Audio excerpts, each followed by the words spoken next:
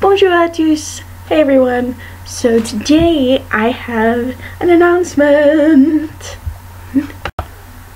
I am getting a host sister! I'm so excited! She's from Mexico and she's coming to stay here for 2 months, and she's coming on Sunday night. We're gonna meet her at the train station because she's coming in from Barcelona, and I'm so excited! I'm so excited.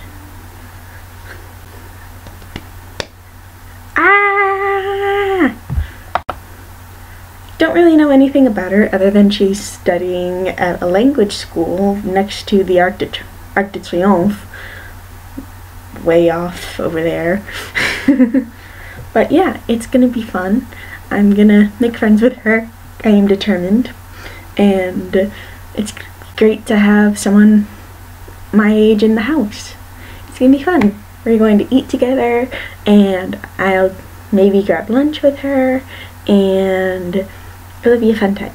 It shall be fun. Maybe I'll learn Spanish, like, properly, because my Spanish is pronounced with an Italian/French accent. It's not good. It's terrible, actually. My Spanish might get better, though, which is a good thing. And I'll help her with the French, and I'll help her with the culture type stuff if she's not studying specifically French. But yeah, I'm hoping that we can be friends because we'll be host sisters, and it'd be really awkward if we wound up hating each other. Yeah, that'd be awkward. It'd be so awkward. But I'm so excited. We're gonna welcome her and make her feel at home, and we're gonna gossip and have fun, and it's gonna be great. It's gonna be great. I'm going to tell myself it's going to be great.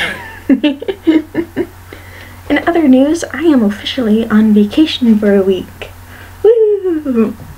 Don't have any real plans to travel. I might look into it, but honestly, there's so much stuff to do here that I want to do. Like go to museums. There's a zoo, and I want to go to the zoo. There's an Amazon room that I want to go to that kind of costs money, but I looked at it and it's like only like €3.50. Not that bad. And the rest of it's free. So I'm gonna go do that. It's gonna be great. And there's an ice skating rink, and I love ice skating, so I'm gonna go do that. There's an aquarium, a planetarium, and there's the Musée Fabre, which you can apparently stretch over like 3 days because it's just, there's so much there. And I'm excited for that because I love museums. And there's Netflix and YouTube, and there is me doing some of my art stuff. There's me reading manga because I'm obsessed. I started another one, guys. I started another one. Welcome to the world of fruits baskets. This is so cute! The main character is just so sweet and so positive, and it makes me happy. And by the way, I'm not reading these in English, they're in French, so they're helping my French, technically, which is great. I actually am learning a lot of vocabulary, and it's adorable! Look at this, look at this. How can you not look at this face and not smile? And she's adorable. She's so cute. She's so cute. She just wants to get to know this family and make them happy. And she hasn't had the easiest life either.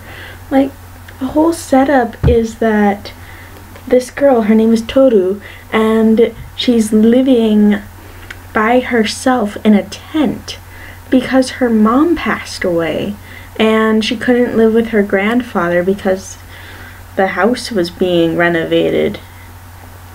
So she was living in a tent in the woods. But she was trying to stay positive, and she's working a job after she goes to school to pay her tuition and to make sure she can have a good uniform and all of that stuff. And she meets this family, and there are she meets this family, and they have this whole huge secret, which is the whole point of this manga, and I'm not going to spill it because that would be a spoiler. But she meets this family with a wonderful secret, and she winds up befriending them, and they let her stay with them. And of course they all wind up loving her. And she winds up staying with them, and it's about her becoming friends with them. It's just the best pick-me-up ever. Like, if you need to smile, this is a good thing to look at. It'll just make you so happy and help you try to be more positive in the world. I love this. I love this. It's just... she's so cute and sweet, and she just tries to do everything properly. Like, she just wants to help. And it's so... I keep using the word cute, but I don't know how else to describe it. Oh, she's adorable. She's just... you want to hug her, and she makes you feel bad in the way that you're not as nice and sweet and innocent as she is, but it makes you want to try to be her. And it makes me happy. And I've just spent this basically squealing over having a new sister and this manga. But if you do actually find yourself interested in this, check it out, get it, it's really good. It's so good. The art is actually wonderful as well. I love it. And also still obsessed with Black Butler. I started streaming the anime. I mean, a lot of people say it's not as good as the manga, or that it's too dark in the anime, when the manga kind of lightens it up at some points and makes it funny. But Black Butler isn't supposed to be a light-hearted manga or anime.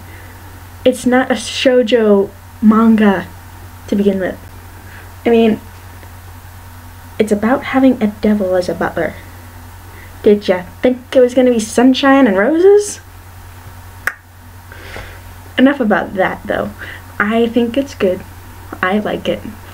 Manga is also fantastic, but I will admit that the manga is better than the anime. Just because I fell in love with the manga first. But that's how it always happens for me. I always prefer the books to the movies. I always prefer that first version before I see the other one. That's how I work. But that's all I've got for you guys today.